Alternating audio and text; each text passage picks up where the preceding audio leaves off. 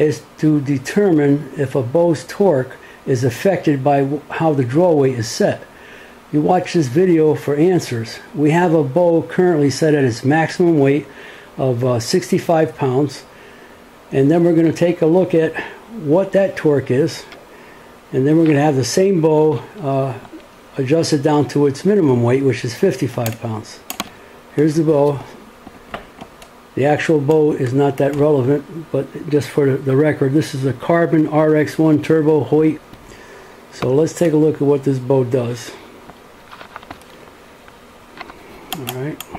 I'm going to turn on the laser. There we go. And we're going to start the draw in a moment.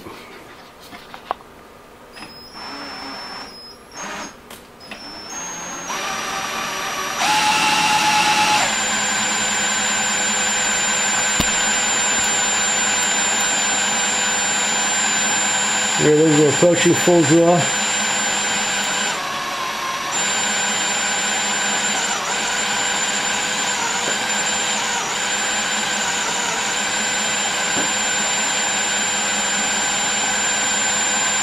Almost there.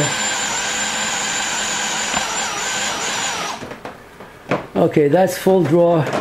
So we have approximately 3 inches at 13 feet, which is the same as it was tested prior to this.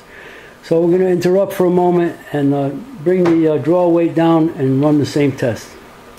Okay, we're back with the same bow set now to 55 pounds. This is a 65 pound spread on this bow, and we're going to take a look at what the torque does on this now.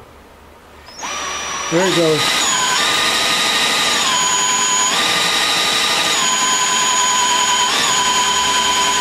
Approaching full draw.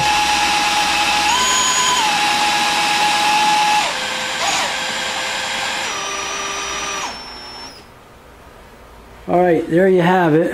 There's full draw. Geez, I should have panned that down, but anyhow, that's where it ended up. Okay, this is zeroing on it. It's virtually the same thing. The decrease in torque was, in my estimation, not a factor because of weight.